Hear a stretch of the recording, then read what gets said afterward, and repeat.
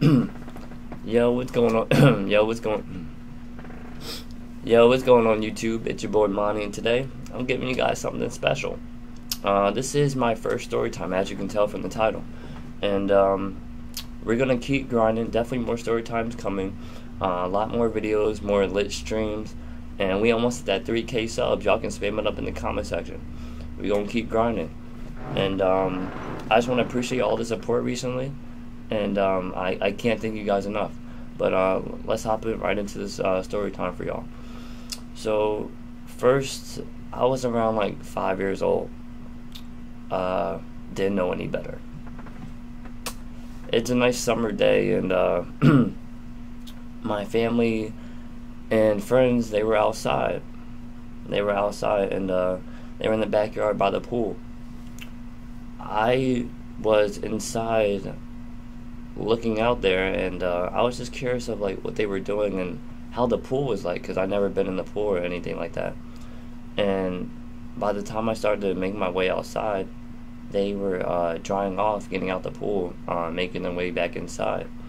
But as I came out there, they wasn't really paying me any mind, and I didn't think they would really notice me. But as they was walking past, they was going back inside, and I was starting my way to make it onto the deck of the pool. And mind you, I'm nervous. When I stepped on the pool deck, I was nervous. I never been near a pool or anything like that. Mind you, I'm 5 years old. I didn't know any better. I just wanted to go see what the pool was like. And they didn't really pay attention to me. And by the time I made it to the top of the deck, I seen the pool, but like I wanted to get even closer. So what it was is I got towards the edge of the pool, and mind you, it's like a deck with like planks, and I had like little flip flops on, like, and I was so short that I couldn't really see the water like to my best like view. So I got closer, and my flip-flop kind of got caught in between the planks, and I leaned over and I flipped in. The second I flipped in, my heart dropped. I went right to the bottom of the pool. I was drowning for seconds. I didn't know what to do at that point. I'm sitting there in the bottom of the pool, just inhaling the water. I didn't know if anyone heard me or anything like that. Mind you, I'm just thinking they're inside. I'm drowning. I don't know what I'm doing right now. This could be it. Honestly, that's what I thought.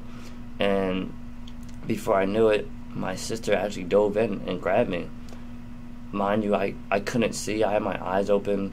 Mind you, the chlorine going into your eyes is not the best. You already know that when you're in the pool. And mind you, I'm 5. I didn't know anything. And after she grabbed me, she put me on the deck. I was coughing out water for minutes. I couldn't breathe or anything. She jumped in after she already got out, and right there, I just like thought it was over, honestly.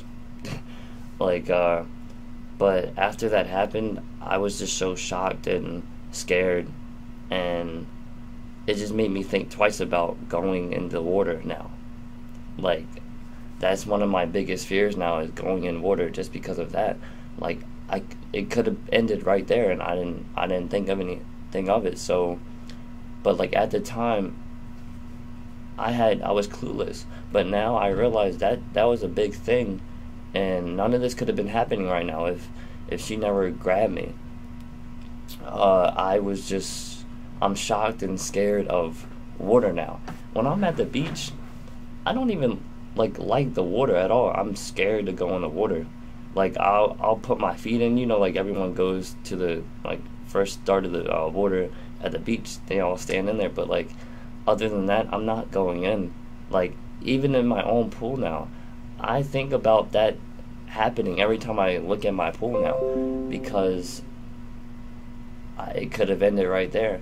I'm literally scared to go in any pool now. I'll go in it, but I'll get reminded of what happened before. That's the only thing. It's just like it scarred me basically. But like mind you, like, to some people it may be little, but that, like, back then it was little to me, but now I realize that was something like crucial that could have devastated everyone. But I didn't think anything of it. Um, like, now in time, I just appreciate everything.